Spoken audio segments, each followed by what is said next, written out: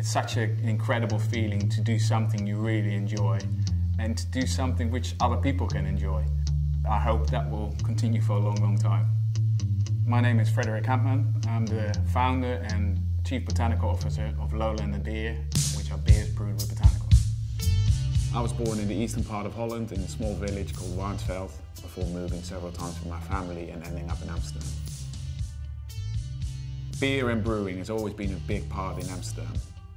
To me personally, I always worked in bars and restaurants and organised events, so I was always involved in either drinking it or serving it. So I started at a big commercial brewer straight after uni, where I worked through the ranks, worked my way up right from the bottom, and that was my first foray in actually producing beer. Having worked a couple of years in a big brewer, at one point I decided I had enough of corporate process and structure.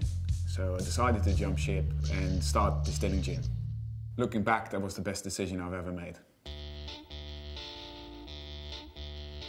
So at my new job, I first started working with herbs and spices. Basically what we do is we use the herbs and spices, also known as botanicals, and distill them, which gives the gin the flavour. So at one point I thought, rather than distilling with these botanicals, what would happen if you would brew with them? The first thing I did, I jumped on my bike and I went across to a company called Jacob Hoy. It was founded in 1743, and they've always been in that very same spot. And I went into that shop and asked them, I want to brew with botanicals, what kind of botanicals do you have? Before I knew, I had 60 different distillations and concentrates of these botanicals in my kitchen, all lined up, and I was trialling them on different beers. And that was really the kind of start of what is now Lowlander beer.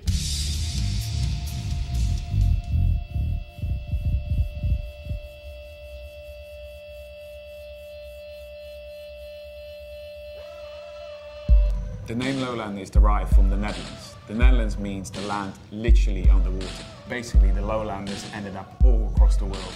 Loads of herbs and spices came back here in Amsterdam. And with those spices, they brewed all these kind of exotic beers.